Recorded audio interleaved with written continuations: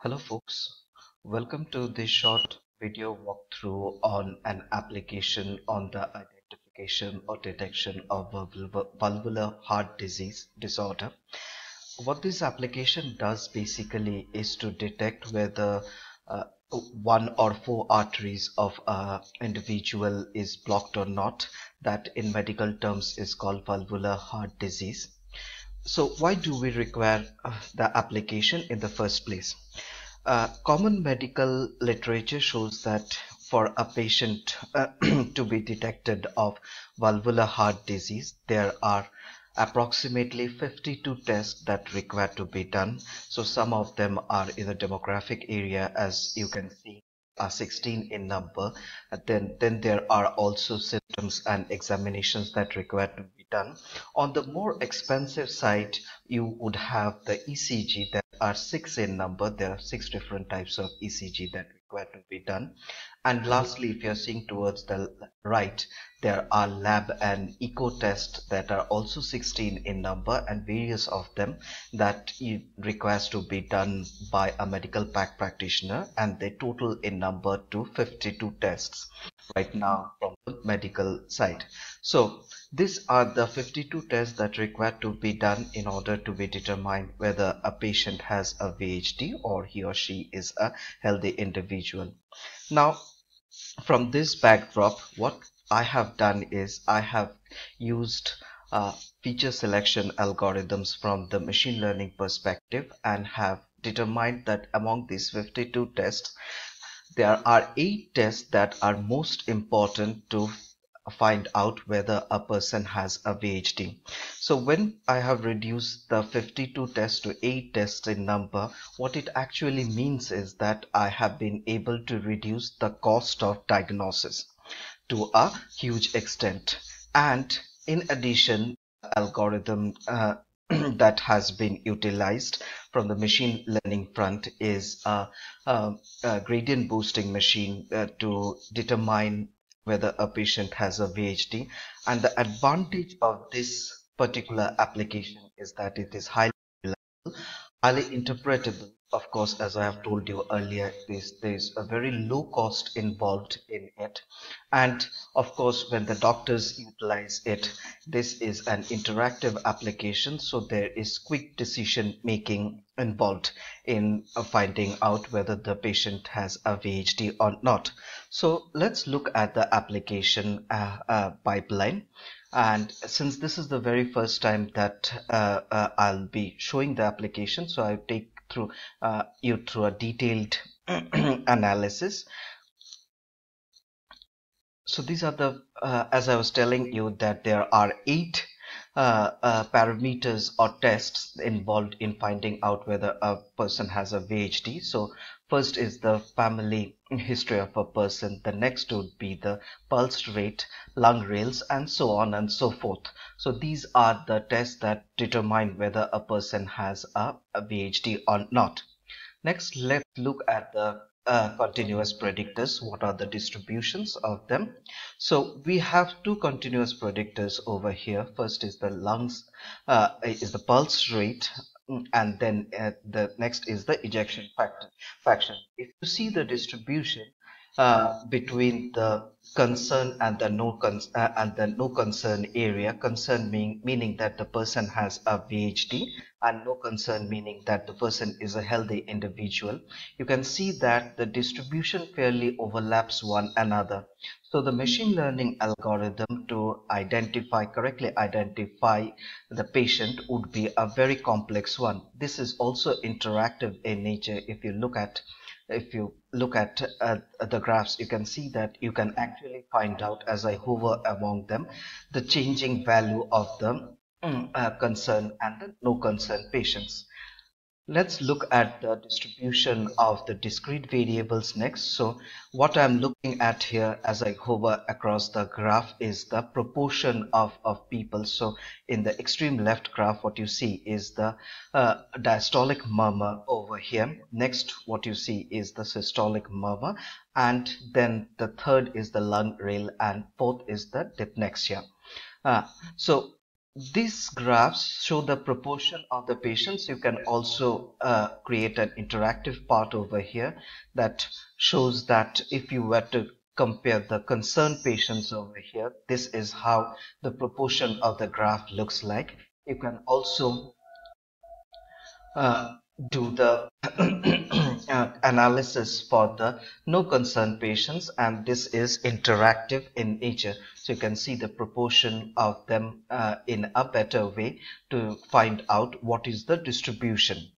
So that being the third thing, let me show how good is the prediction of the accuracy model. But before I get into that, let me also show you the complexity of the model. So this is the complexity of the model. So what you see over here is the blue lines that shows the healthy patients, and the red lines are the uh, are the patients with the VHD. So as you can see, there are very few red lines over here, meaning that we are literally trying to find out needle on a haystack, and complex machine learning algorithms will be involved in this prediction or identification. Next, let me show you the accuracy of the prediction that has been done on a historical data set. Let me explain you how the prediction looks like on the test set.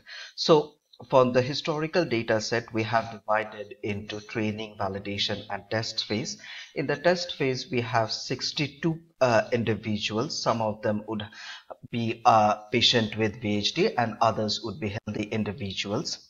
So among these patients with VHD, of course, VHD patients would be less in number. So we have 9 of them actually with a VHD. The algorithm has been able to correctly identify among these 8 individuals. And then what there is a error rate of 1 upon 9, and the error rate comes at 11%. Among the individuals with who were healthy, there were 53 in number. Among these, the algorithm has been able to identify 52 correctly as healthy individuals, and one has been identified wrongly uh, as a person with an VHD, when in actual the person did not have an VHD. So the error rate in this case is 1 upon 53. So this is a fairly good machine learning algorithm that would be to a great extent being able to identify patients with VHD. Next, let us look at the plots of global model of the of identification. So the algorithm, as I was telling you, is a gradient boosting machine that has been used. And what is a particular help in this case to the doctors is to find out what are the uh, features or the tests that are most important to identify whether a patient has a VHD. So as you can see over here, the systolic murmur, the and the ejection fraction, and the function class are the three most important variables in finding out whether a person has a VHD. So next is the part at which prediction. So let's look at the prediction that are shown by the algorithm. So let's see what the prediction shows us. So these sliding bars that you see on the left are those identifying tests that you can actually sort out and put various values for various individuals. So right now what you see over here is for a pulse rate of 50 and an ejection fraction of 40%, and then a lungs rate of yells, yes, systolic murmur, yes, and so on and so forth.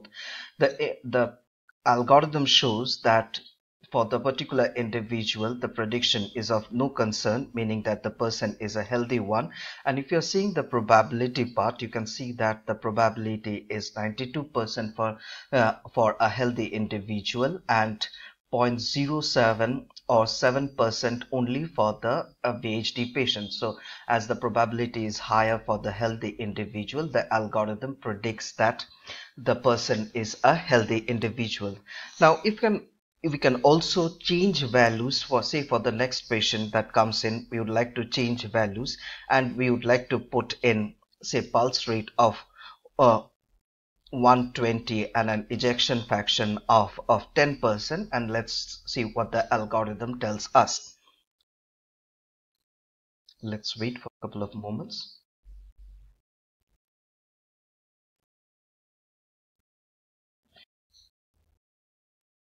Okay, so as you can see over here, the algorithm has predicted that the concern or or the person having a VHD has a probability of just over 50%, and so you can see over here 50.09% is the probability for concern of VHD, and the probability for no concern or a healthy individual is 49.07%. So as the probability for concern is more than the probability for a no concern, the algorithm predicts that the individual is would most probably have a VHD.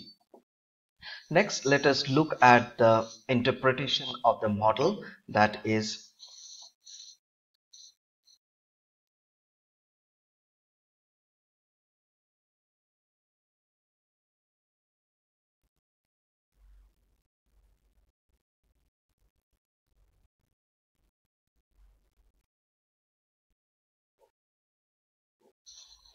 as you can see over here, the graph has been developed for the explanation of the decision. So this is a particularly of great help to the doctors in finding out how certain tests have played in terms of support and contradiction to predict whether the person is of concern level or is a person with or is a patient with a VHD. As you can see over here, that the systolic murmur with a value of yes is something that supports the decision that the person has a VHD. Also, lungs rails of yes over here. As you can see, the lung rail is yes, and then diastolic murmur is also yes. These actually support the decision that the person is of concern uh, in terms of VHD. And also what you can see is for the decisions that contradict, or the parameters that contradict the decision